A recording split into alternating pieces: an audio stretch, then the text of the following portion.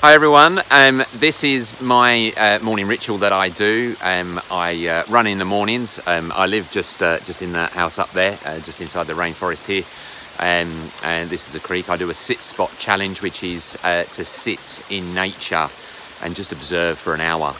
Kind of like a meditative, just observing and those types of things. Oh, my camera's getting a bit steamed. But as you can see, it's absolutely peeing it down with rain here, which shows one of these things that to change, we do need a level of commitment and not just look for any excuse to not do it. So what I'd love to hear from you guys today is, what are you committed to doing? And just to show you another thing that I'm committed to behind here, this is my little rock pool there that we've kind of created and with the kids.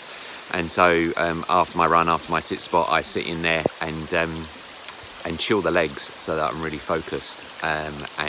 Being an old man helps me keep supple after running. So love to hear in the comments below, what's the one thing that you're going to be absolutely committed to in getting into a healthy rhythm for yourself looking forward? Or if you've got any questions or queries on any of this, then please put them in the comments below and we'll speak soon. Cheers guys, bye now. If you found this video helpful, don't forget to hit the like button and subscribe.